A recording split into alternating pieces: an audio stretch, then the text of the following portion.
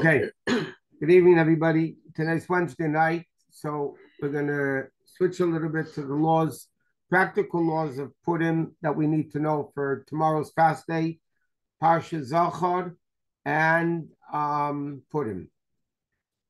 Okay, so number one, tomorrow morning at in LA time, it's 5:40, whatever time dawn is. Dawn is 72 minutes before sunrise. So wherever you are, you can get, if you know when sunrise is, it's fast at 72 minutes before sunrise. So the fast is, it's not a very serious fast. I mean, if you're healthy, you have to fast. But generally speaking, Tainus Esther is not a very severe fast because it's not mentioned openly in scriptures. But again, people have to fast. Pregnant nursing women, women that had babies within the last 2 years, they don't need to fast tomorrow. In the morning davening, there's it's Monday, it's Thursday, so you have the long Tachnun v'Hurachum. At the end of V'Hurachum, you say Slichas, and then you say the long Avinu Malkeinu. Then there's Torah reading. I mean, that's just, if you're in shul, you'll just follow the minyan. They'll tell you what to do. Tomorrow afternoon, before Mincha, our custom is to give the half a shekel. Now, some people, if the fast day, in other words, like this, Purim is Sunday. So ideally, the fast is the day right before Purim. So Shabbos, we don't fast.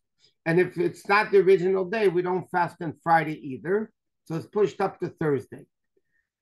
So our custom is, even when the fast day is Thursday, we still give the half a shekel before Mincha on the fast day, on Thursday. If somebody didn't give it then, they can give it before Megillah reading, during the day of Purim, at night of Purim. They can give the half a shekel. Now, Chabad custom is that we give the half a shekel for the women and kids. Once you start giving, then you have to give every year. Okay, now the half a shekel has to be, you can't give 2 quarters. It has to be a currency that says on it half. So in America, we have what's called half a dollar. In Israel, it would be half a shekel. In England, it would be half a pound or half a euro, whatever, whatever the currency is. So you have to give, the customers to give 3 coins. So if you don't have 3 coins, you go to the shoulders of Machzas shekel there with the 3 half a dollars. You put it in $1.15, you take out the 3 half a dollars, and you put it back in. Now, normally on Tainus Esther in the afternoon, for Mincha, there is no Tachnun or Avinu Malkeinu because it's usually Erev Purim. And Erev Purim, like Erev Shabbos, we don't say Tachnun. We don't say Tachnun Erev Purim either.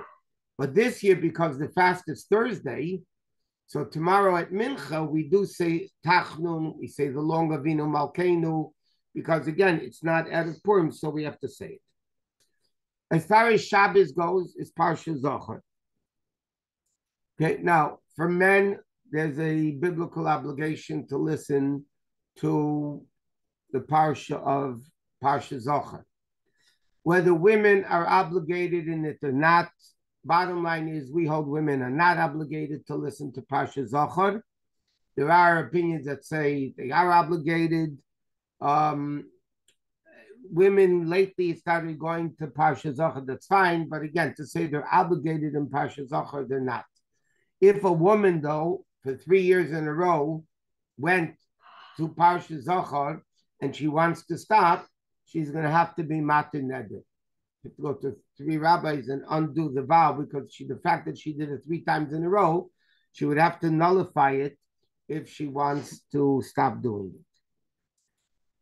Okay, now Shabbos is Erev Purim. Now Shabbos, you're not allowed to do any preparations for the Megillah or for Purim night. You can't prepare your Shalach Manis. You can't even bring the Megillah to shul, even if there's an Erev. You still can't bring the Megillah to shul on Shabbos for Saturday night because you're preparing from Shabbos for after Shabbos. Now, if you bring the Megillah to shul, and you look in the Megillah a little bit, you read it a little bit, that's fine, because then you brought it to read it. A person who's learning the Megillah and wants to prepare the Megillah reading for after Shabbos, that is allowed because it's Torah. Similar to what we learned, if somebody has a Gemara test, like the yeshiva boys usually on Sunday have a Gemara test. So if they have a Gemara test, you're allowed to learn Gemara on Shabbos, even though you're learning for the test. So why isn't that called preparing from Shabbos for the weekday? The answer is because learning Torah is learning Torah. There's no problem learning Torah. But if you have a math test or a science test, then you're not allowed to study on Shabbos for Sunday or Monday, because then you're preparing from Shabbos for after Shabbos. So what many shuls are having Ma'ariv later, that people should be able to drive to shul for the Megillah. So again, Shabbos in LA is out at 7:48, talking LA time, nobody else's time. So at 7:48, you could say Baruch HaMavdil Ben Kodesh L'Chol. So then you finish Shabbos, and then you could even drive to shul for Ma'ariv and do whatever you need to do. You could put on your costumes or get ready for Ma'ariv. Now, the obligation of listening to the Megillah is equal for men and women. Men, women, children, boys and girls over in Bas Mitzvah for sure have to listen to the Megillah. Little kids should be brought to listen to the Megillah. In Shulchan Aruch it says, little kids that are come to shul and yell and scream and disturb and not let the adults listen to the Megillah. So in Shulchan Aruch it says they shouldn't be brought to shul, unless we have a kids program for them that they won't be disturbing the parents and other people also. Now, the Chazan, before he begins reading the Megillah, says the three brachas. When you hear the brachas of the Megillah, you do not say Baruch Hu V'Roch Shmei. If you did, according to the Alter Rebbe, it's questionable if you're Yates the brachas. You just answer Amen, and then you have to listen carefully to every word of the Megillah. Okay? If you miss a word, you have to hear it again. Now, when you're following the Megillah in a printed text, okay, you do not read along together with the reader. Okay? If you're reading from a kosher Megillah and you know the Megillah, then you can read along. Otherwise, even if you're looking in a kosher Megillah, but if you don't know the Megillah, the trop and the words, you should not read along with the Balkari, because you're going to mess things up. So you listen to the Balkari. Now, what happens if somebody missed a word because of hum and banging or whatever it is? So the din is, let's say somebody missed a word. So they have to quickly say that word and catch up to the reader. They cannot just say the word that they missed, because the Megillah must be read in sequence. If you miss the word, and meanwhile the Bakari is four words further, so that means you read that word out of order. So it wouldn't be good. So what you need to do is you can say the word that you missed, quickly read the next few words and catch up to the Bakari, and that's fine. Okay, even if it happens often during the Megillah, you're allowed to do it up to half the Megillah. Okay? So you have to be very careful when you're listening to the Megillah. You should follow it from a printed text. Listen to every single word, and then you are Yetza, the reading of the Megillah. Havdalah, by the way, is said after the reading of the Megillah, not before Megillah reading. Havdalah, with Berimei Eish, and Psamim, and everything is said after the Megillah reading. Why do we do it after Megillah reading? Because we want to keep Shabbos as long as possible. So therefore, we make Havdalah, the official Havdalah, we try to postpone it as much as possible. So instead of reading it, saying it before the Megillah, we say it after the Megillah. So again, after the Megillah reading, it says in Halacha, you should come home, unless you have this in the shul that you're going to, you should come home to a festive meal. It's not the meal of Purim. It says, though, Purim is a special day. It's a Yom Tov day, besides the fact that it's Saturday night, you have what's called Malava Malka. But in addition to that, Purim night is a festive time. Okay, so then you have like this. During the Purim, the 24 hours of Purim, it says in Halacha, somebody should wear the Shabbos garments for Pesach, for Purim. Not by Pesach yet. Next week we're starting Pesach. But a person should wear Bigdei Shabbos for the duration of Purim. In Ma'ariv, Saturday night, Mincha, Shachris, benching, you say Ala Nisim. For Purim, both in davening and in benching. If somebody forgot Ala Nisim, you do not repeat the Shemona Esrei, or do you not repeat the benching? Okay? If you look in the Siddur, it will tell you all the way at the end, you should say a Rachman who Yasalonu Nisim Kamesha Osal Aviseinu Bayom Mahem. If you look in the Siddur, it will tell you exactly what you need to say to say it at the end of benching. But if somebody didn't, they still fulfilled their obligation of benching and davening. Okay, next is like this. The day of Purim, by the way, I'm going to mention one thing like this. The mitzvah of reading the Megillah is both at night and by day. Both. You have to listen to the Megillah at night and during the day.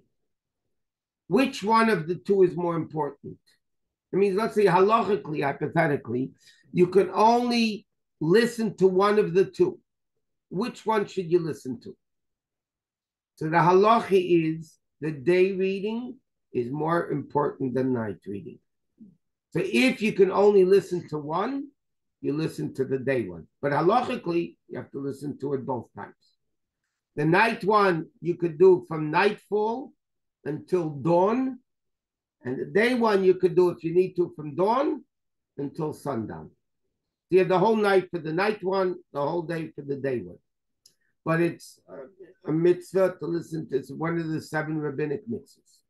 In fact, the Gemara discusses, why don't we say Halal on Purim? On Hanukkah we say Purim, Halal. Why don't we say Purim? On Purim we should say Halal. So the Gemara asks the question, the Gemara answers 3 answers. One is an interesting thing, that the Megillah is the Halal. We don't need to say Halal because we're reading the Megillah. Another reason is because it happened outside of Israel. The miracle of Purim, Hanukkah happened in Israel, in the Bais Din. Purim happened right before the building of the second Bais Din, when the Jews were still in Golos. So the Gemara said, because it didn't happen in Eretz Yisrael, we don't say Halal.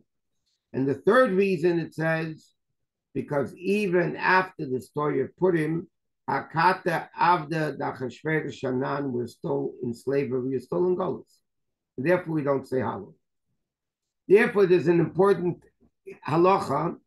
There are opinions in halacha that say, because the Gemara says, why don't we say Halal on Purim? Because we read the Megillah. What happens if somebody is in a situation where they will not have a Megillah during the day? They know they won't. The din is, according to those people, you say Halal without a bracha. Because the Gemara's answer is Halal Megillahs instead of Halal. But if you don't have Megillah, then you should read Halal. Okay? But we don't read the Halal, Halal and Purim. Okay. Next, as far as, another very important thing. You cannot listen to the Megillah through a mechanically reproduced voice, which means you cannot hear the Megillah through a telephone. You cannot listen to Megillah on Zoom. And you cannot listen to Megillah from a microphone. And the Rebbe was very clear about it. It's clear halacha. Everybody holds that today.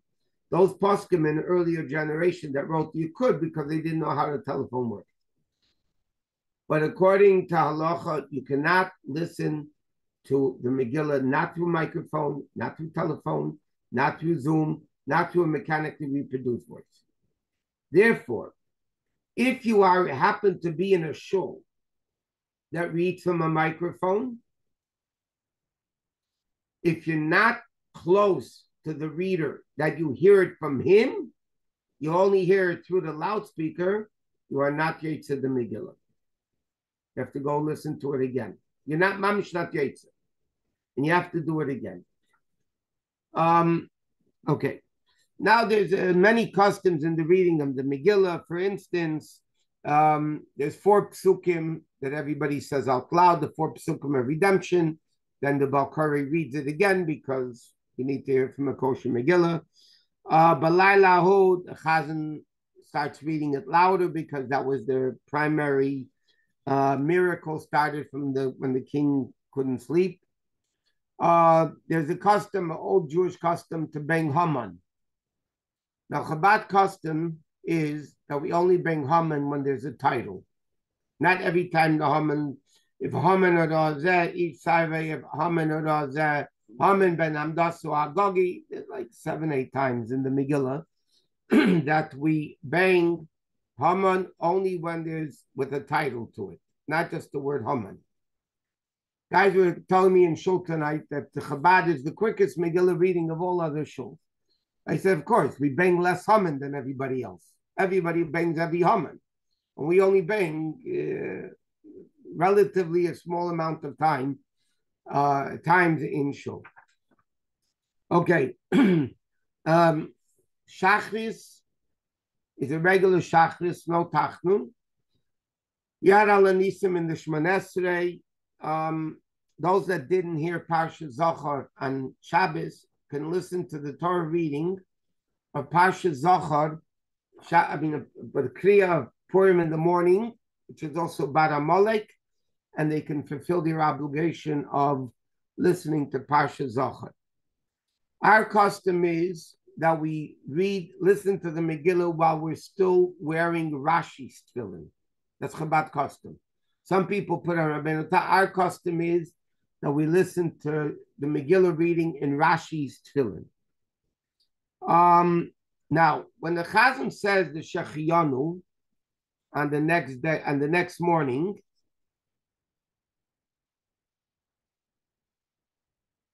which is interesting, the Alter Rebbe writes we don't make Shechiyanu during the day. The Tzemach Tzedek writes we do make it Shechiyanu during the day, and the minig is like the Tzemach Tzedek. The Rebbe learns that it could be the Alter Rebbe also personally did make a Shechiyanu during the day. When the guy reads the Megillah and he says the brachas during the day, you're supposed to have in mind, okay, the number one, the Megillah reading. You're supposed to have in mind Mishloach Manes, Matanis Lavyanim, the gift for the poor, and Sudas Purim. Those are you supposed to have in mind when you listen to the brachas during the day. One more thing I do want to mention, because this could happen often. If somebody already heard the Megillah and they're reading for a bunch of women, it's a group of 5, 6 women. The women make the bracha, not the man, number one, and they say a different bracha than the men. The men make the bracha al mikra Megillah, on reading the Megillah. The women, it says in halacha, when they make the bracha, if they're reading only for women, and the guy already heard the Megillah, so the women should make the bracha lishmoya Megillah. Shekitshanu b'mitzvayse v'tzivanu lishmoa Megillah. Why? The men are obligated to read it, and the women are obligated to hear it. There's halachic differences between the two. Both have to hear the Megillah, but men have an obligation to read it or listen to it, which means they're reading it. Women's primary obligation is to hear the Megillah. Just in jest, because I don't want to get killed later, somebody in my shul asked me when I learned this din tonight, they said to me, I don't understand. Usually women talk and men hear. Men listen. So why over here do the men make the bracha and saying the Megillah and the women make a bracha and listening to the Megillah? So I answered him, this I didn't see anywhere, I promise you. It was made up on the spot. Because Purim is v'napechu. Everything is turned around. So on Purim, the men talk and the women hear. The women listen. Whatever. You can take it or leave it. Nothing personal. Okay, let's discuss about the mitzvahs of Purim because they're very important and people have to know how to do it correctly. There's 3 mitzvahs, besides the Megillah, there's 3 mitzvahs of the day of Purim. these three mitzvahs that I'm talking about now, Megillah, you have to listen night and day. These three mitzvahs I'm talking now, you have to be doing it during the day of Purim, not at night. If you did it at night, you're not Yetzer. Okay? So what are these three mitzvahs? Mishloach manis. What does Mishloach manis mean? Sending edible gifts, ready to eat gifts to one person. If you listen, if you hear, if we see the text of the Megillah, it says Mishloach manis. Manis are like edibles. Manis are portions. Manis is plural. Ish l'reyehu, each man to his friend. So therefore, the Gemara learned out what is the mitzvah mishleach manos plural. Ish l'reyehu, only to one man it says. So therefore, you have to send two edibles to one person. Halachically, men have to send men, women have to send women. Now, families could send to families. That's okay. Families could send to families. It's preferred, though, some poskim write, that even if you're always sending family to family, at least one mishleach manis a man should send to a man, and one mishleach manis a woman to a woman. Rather than family to family, it should be specifically the man's shalach manis and the woman's mishleach manis. Now, what size does it have to be? Can you send one raisin and one peanut? You know what I mean? It's also two edibles. So number one, there are poskim that hold it should be at least a kazayas. Each one should be an ounce, at least. And that's the way most people accept halacha. It's preferable to have 1 ounce of food. Now, there is a misconception that halacha brings down that there's a misconception, and people think that they have to be 2 separate brachas. It's not true. You could send an apple and a pear. You could send fish and milk, fish and milk, fish and meat, or cookie, whatever. You can send 2 shahakos, 2 mezenis, 2 ha'etzes, 2 adamas. It has to be 2 separate types of food. You can't send 2 apples. You can send an apple and a pear. Usually we try to send mashke and food. That's what the Rabbi used to send, a bottle of mashke with the fruit. But again, it doesn't have to be liquid, and it has to be 2 edibles.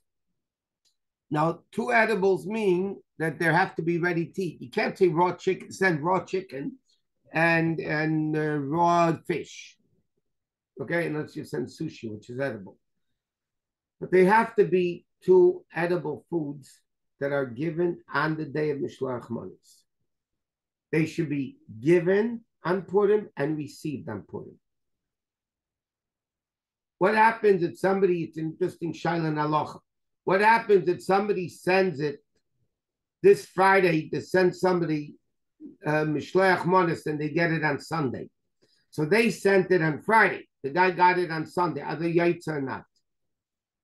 The question is it giving the main thing or the receiving the main thing? Or if I send it on Purim and they get it a day later, am I yaitz the mitzvah?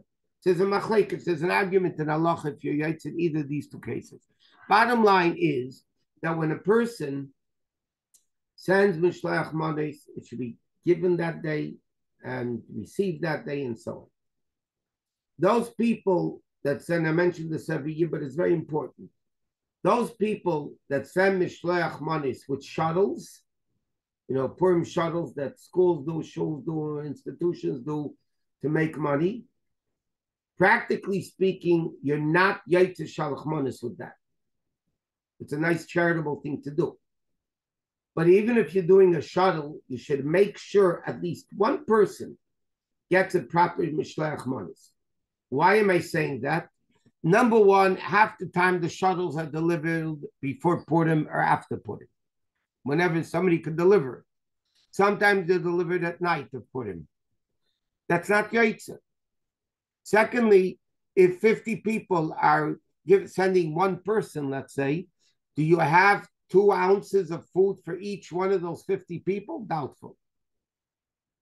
So I'm not saying it's possible you could be fulfilling your obligation with it, but You probably not, and therefore it would be better to send. You should do the shuttles for sure, but you should send at least one person, one man to man, and woman to woman, to one proper shalach manis. In halacha, the Gemara tells an interesting story. Rabba and Rab Zera, how were the yates of the mitzvah mishleach manis? They sat down to eat the Purim Suda together, and they switched the meals. Rabba gave Rab Zera his, Rab Zera gave Rabba his, and they were yates of the mitzvah mishleach manis. So you can even do it that way. There is an opinion, we don't paskin like that though. There is an opinion that says because the Torah says mishleach manis, meaning through a shliach, there is an opinion that you have to do it through a shliach. You have to have a kid or an agent sending it. But again, the halacha is not like that, even if you don't have any kids at home or whatever, and you give it one person straight to the other person, there's no problem. They're yates of the mitzvah completely. Okay, that's the mitzvah mishleach manis. Okay, 1 minute. That's the mitzvah mishleach manis.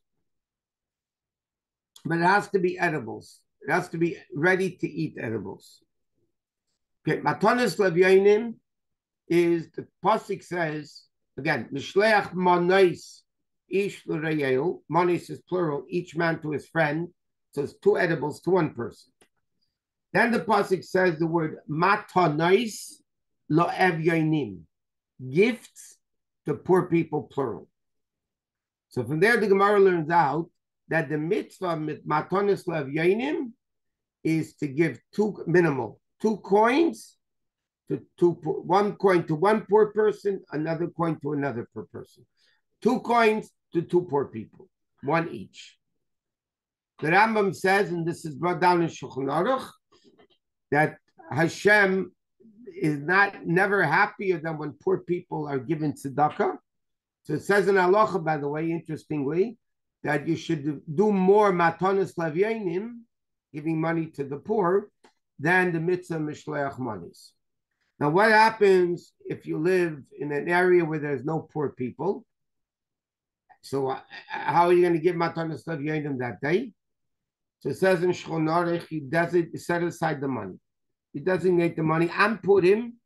You designate the money that this is for matanos lavyanim. And then when you find the poor person, you'll give it to them.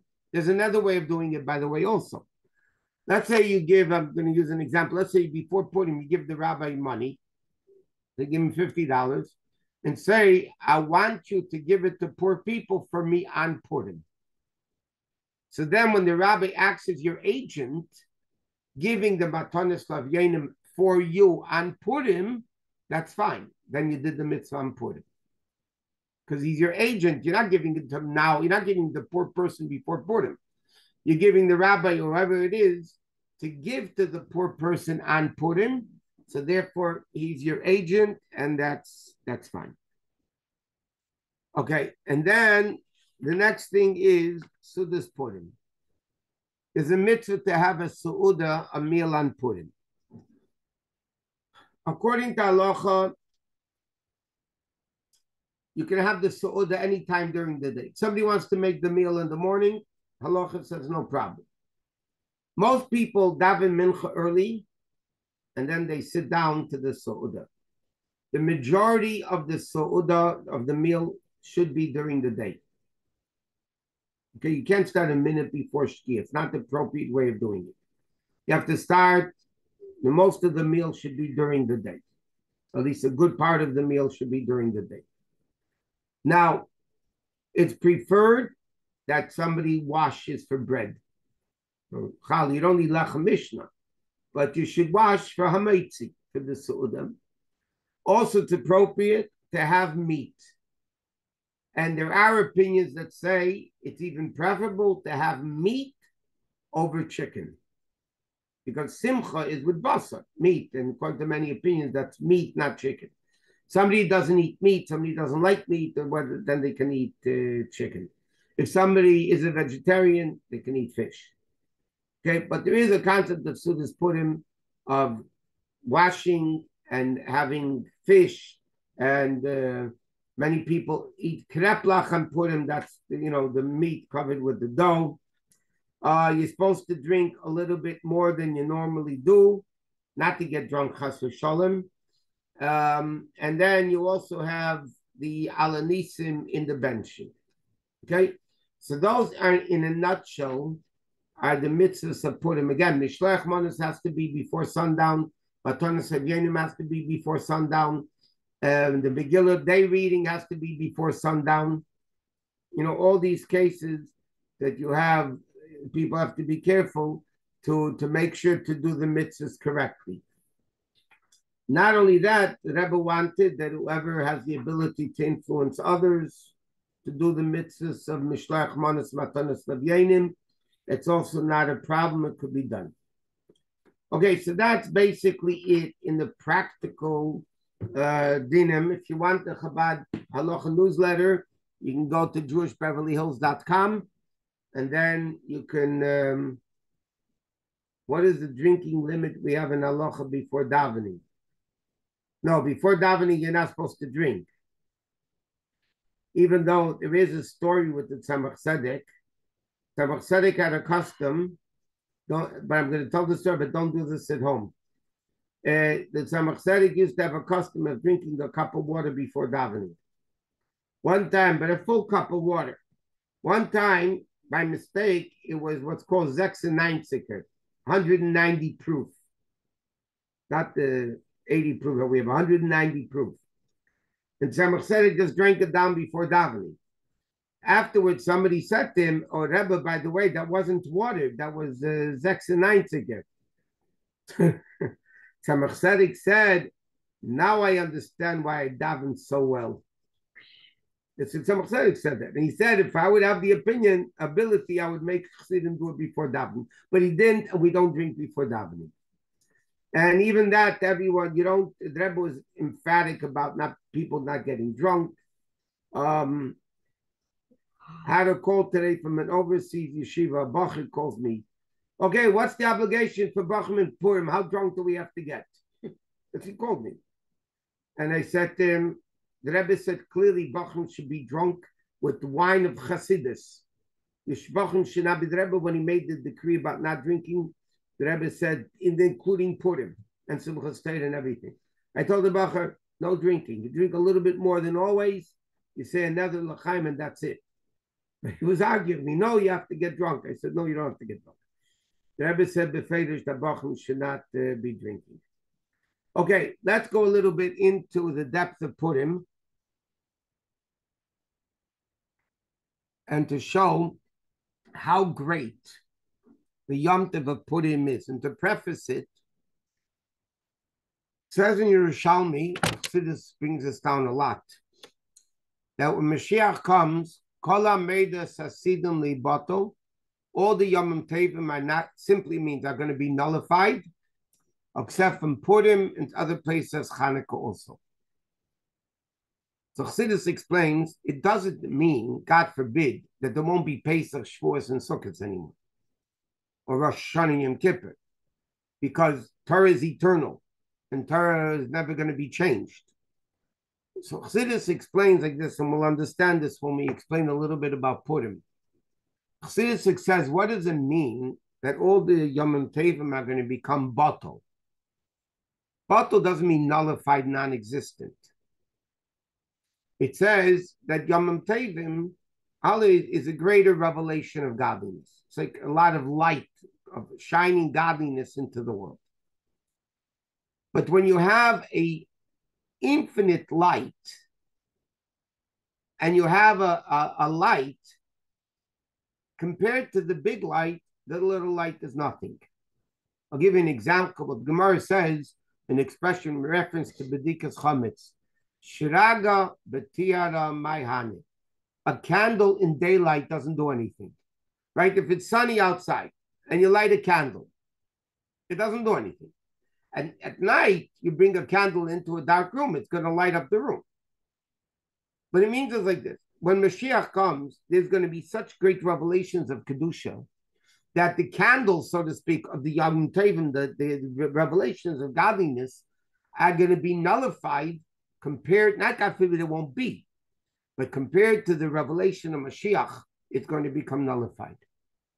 Purim is so great, the Alter Rebbe explains in Torah Or. Purim is so great that even Mashiach comes, the revelation of Purim will still be shining brightly, even though there will be this unbelievable revelation of Mashiach. So what is this Purim all about? So I'm going to make a cholent now, kugel, cholent, whatever. I'm going to mix a whole bunch of things together, and then hopefully we'll understand a little bit what Purim is all about. Now Rizal writes that Yom Kippurim, Yom Kippur, the Rizal writes Yom Kippurim means Kippurim. Yom Kippur is like Purim. That means if you say A is like B, that means B is the primary thing, and A is similar to B. The Arizal says Yom Kippurim means that Purim is greater than Yom Kippur, that Yom Kippur is Kippurim. Now, how could that be? So first of all, let's just take it from a historical point of view. When Hashem gave the Torah on Shavuos, that was the first set of halachos. The Jews were, as the Gemara uses the expression, they were coerced. Hashem held the mountain over their head, right? The Gemara says, Rashi brings it down, either accept Torah or else I'm going to kill you. Then Yom Kippur, they got the second set of halachos. So the Gemara says that Mikam Megdor Rabbi said, you know what? Rabbi said, you can have a bigger excuse not to keep Torah. We're forced. We're coerced. We never wanted it. You forced it upon us. You can't demand it from us. So the Gemara answers, Hader kiblu b'mei Mordechai ve'Esther. The Jews, kimu v'kiblu ha'Yehudim, kimu es asher cheluk, kimu mashi kiblu kvar, they accepted the Torah willingly, but they did a Matan Torah. So automatically there's a historical connection. Purim is the second luches, the second Matan Torah, so to speak, of the second tablets. And Purim is when they willingly accepted Torah. But we find a number of similarities, such as physical similarities between Purim and Yom Kippur. Number one, Yom Kippur, they cast lots, right? Which goat went La'azazel, which goat went as a korban. Okay? They did a girdle, they did a lottery. Why was Purim called Purim? The Megillah says, people poured who had girdle. Haman also cast lots to know which day would be the best day to destroy the Jewish people. So Yom Kippur, they cast lots, and Purim, they cast lots. What is the concept of a lottery?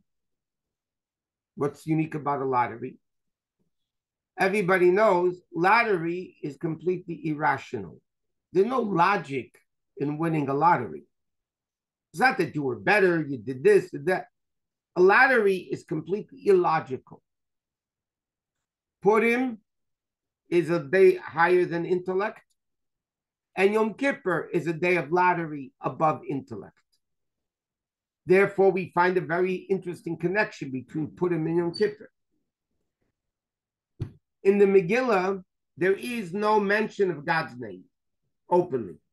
There's acronyms, there's interpretations, like when it says Hamelech, it means Hashem. There's acronyms, Yavai Hamelech v'Haman Hayim is Yud Kei Vav Kei. There's alluding to hints of Hashem's name, but there is no open name of Hashem in the Megillah. Why not? So Chazal tell us, because Purim was going to become a history book in the Persian community, and when people would see the name God, they would interpret it for their idols. So therefore, the simple halachic meaning, why is there no mention of Hashem in the Megillah? because we didn't want God's name in there, because they would use it for their idols. Which means, by the way, that means it's a lower level than Hashem's name. It's a lower level. We don't want to mention Hashem's name in it. Yom Kippur, when we were learning about Yom Kippur half a year ago, what does the pasuk say by Yom Kippur? Ki b'yom hazeh yechaper aleichem. On this day, he will forgive you. It doesn't say who. He will forgive you. Lifnei Hashem titaru. Simply means before God you'll be purified. Chassidus interprets it.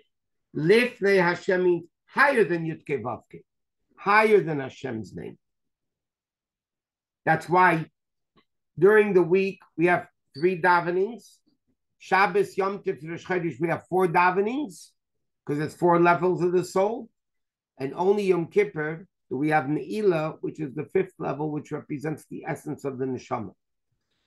The name of Hashem is Yudke Vavke. There's 4 letters that corresponds with the 4 worlds, Chachma Bina, the 6 Midas and Malchus.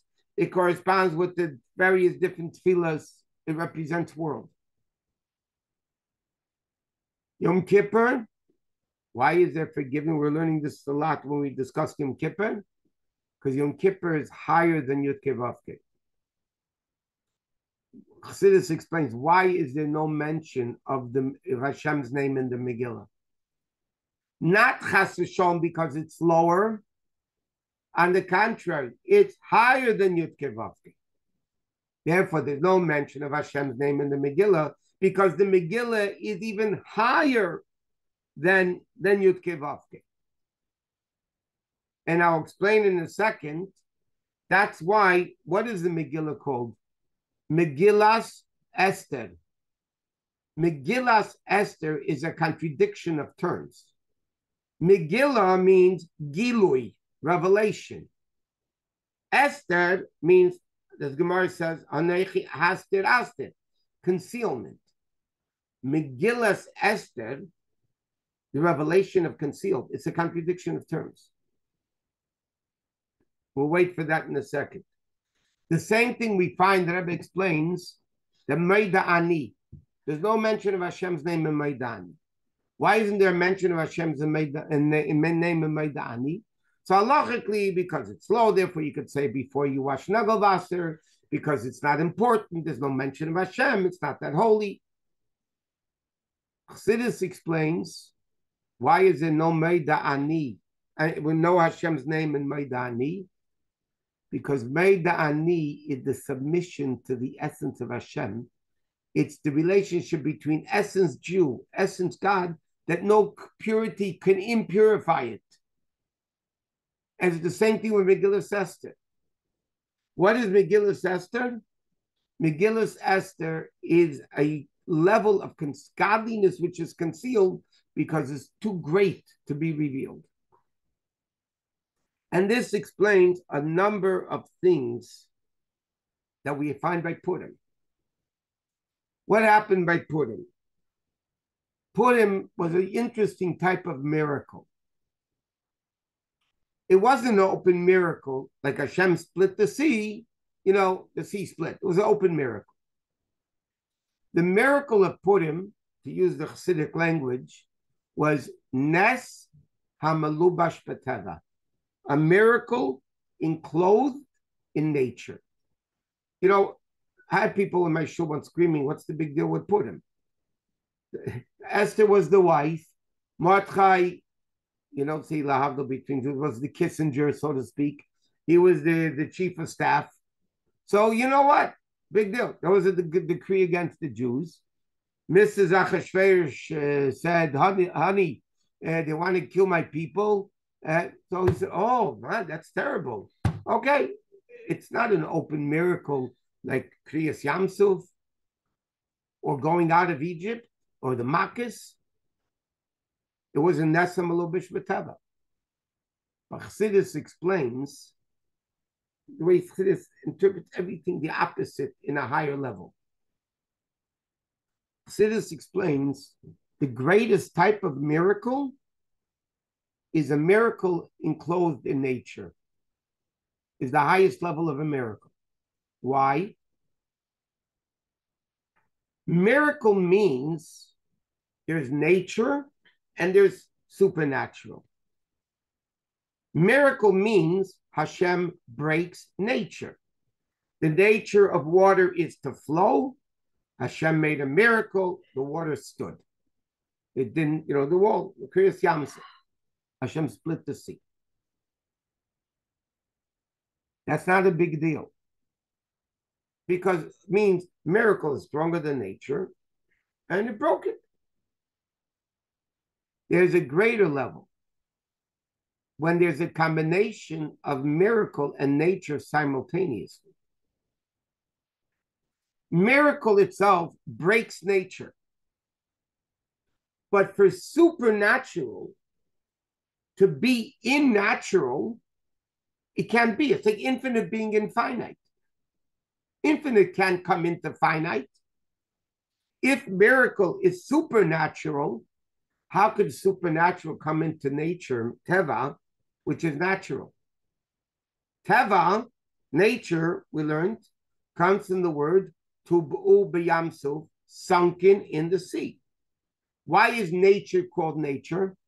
Because godliness is sunken in it. You don't see godliness. You look out in the world, you see Mother Nature. You don't necessarily see godliness. When a miracle happens, we see godliness. Teva is God hiding in nature.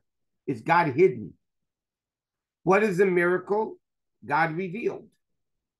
To have a revelation of God in a concealment, to combine miracle and nature, to combine supernatural and natural, or to combine infinite and finite, you need to tap in a level which is above both. Because if you're miracle, you can't be nature. And if you're nature, you can't be miracle. So how do you put nature and miracle together? How do you put infinite and finite together? How do you put spiritual and physical together? There's only one way of doing it.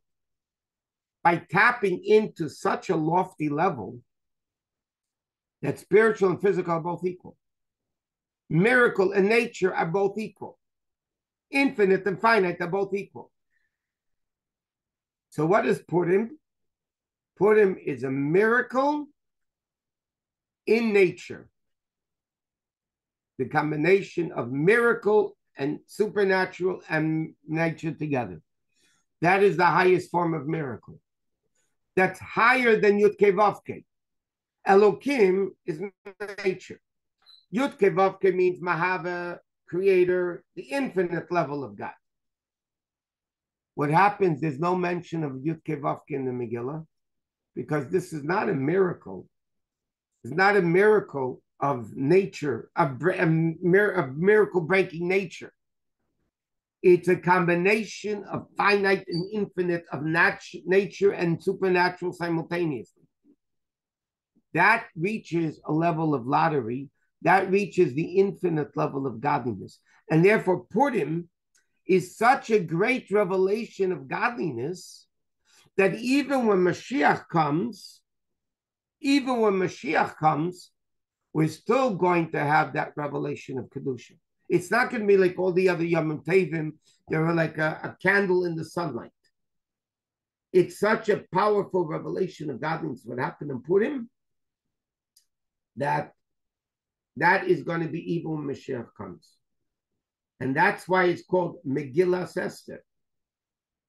What is Megillah? We said before, it's contradiction of terms. Megillah means Gilui, revelation. Esther means concealment. How do you have Megillah Esther? Because what is Purim? It's a level of combining both together. Megillah and Esther. Why? Because Purim taps into a level higher than anything else. And therefore, there's no mention of Purim in the Megillah. It's of Hashem's name in the Megillah. Therefore, Purim is lottery like Yom Kippur, which is higher than Yud Kei Vav Kei. Therefore, Yom Kippurim is Kit Purim. Purim is even greater than Yom Kippur, Arizal says. Now it all makes sense what the uniqueness of Purim is. and why Purim is such a great, the Rebbe brings down in Minhagim, that by the Rabbeim, the Simcha of Purim was greater than the Simcha of Yom Tov. Because this is such a supernatural, in nature, which taps into a level which is above both together. So it's a very, very lofty level of halachos. Now, what happened to cause that? Okay.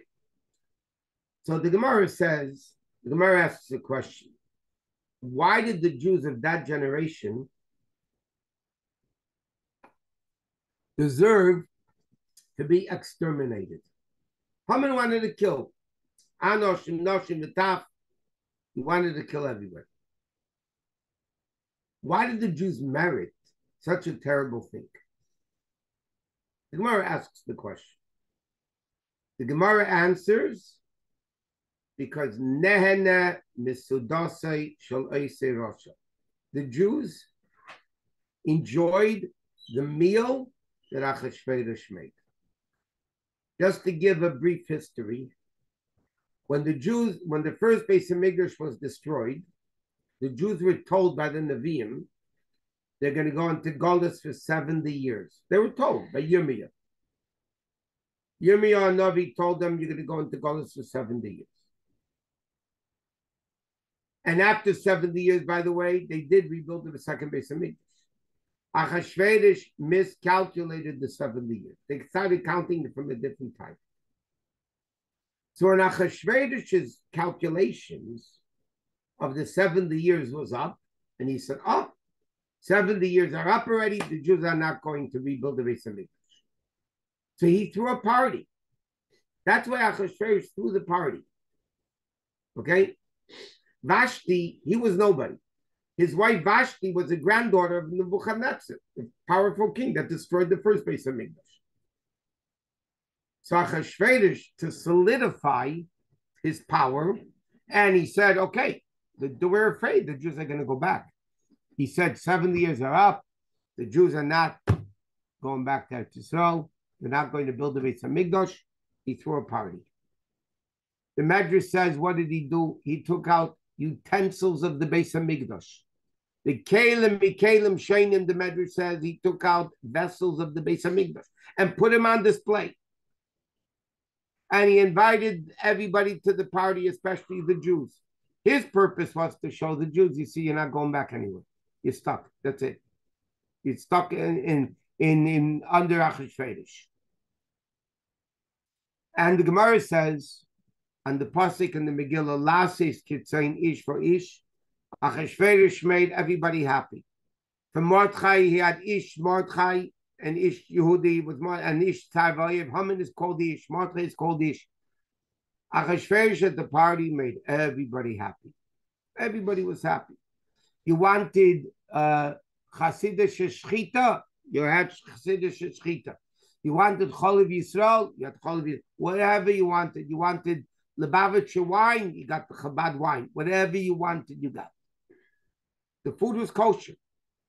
The Gemara doesn't say that they ate treif by Sudas of Achashverosh.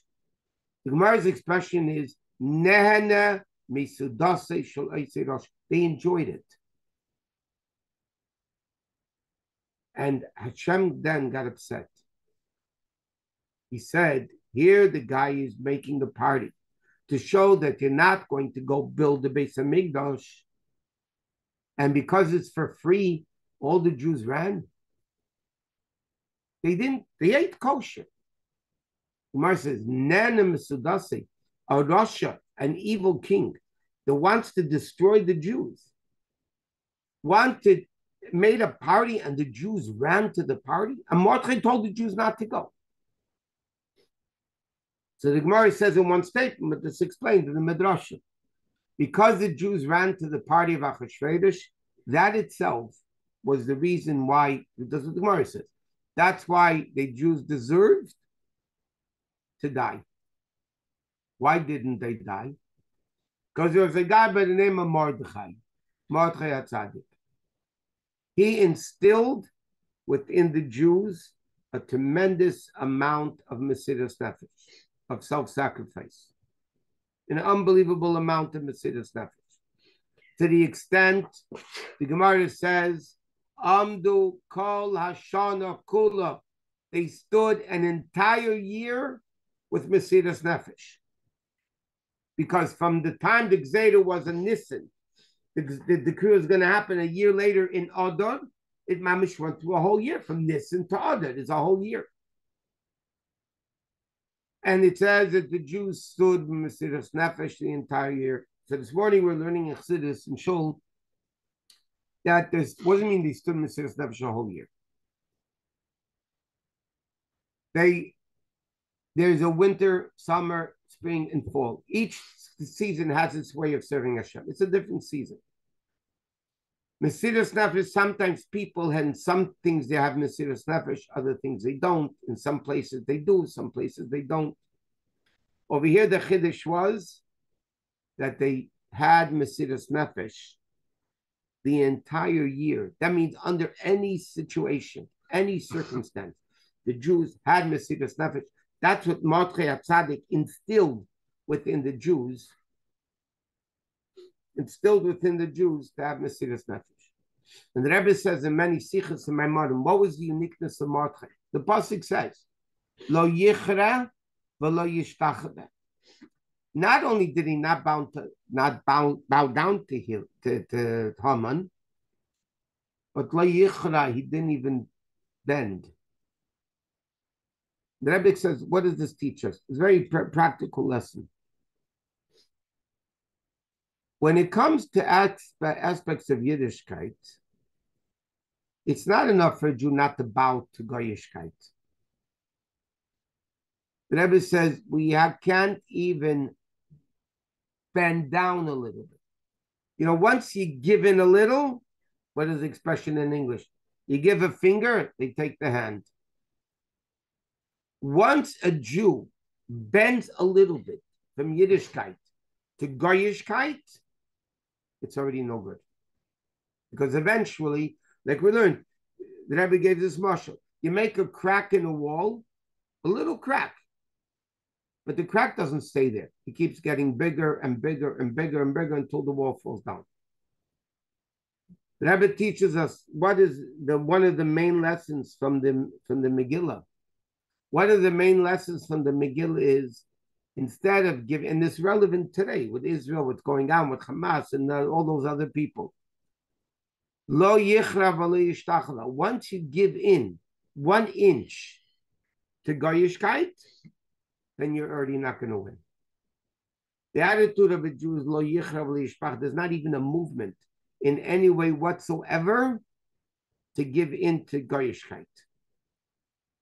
And what happens when Mordechai had that the guts to do it? Not only did they get rid of Haman, but as the Megillah says, Achashverosh said to Esther, "Hinei Bais Haman nasati le'Esther." He transformed Haman and he gave it over to Esther. That can only happen when a Jew is firm and strong in the Yiddishkeit.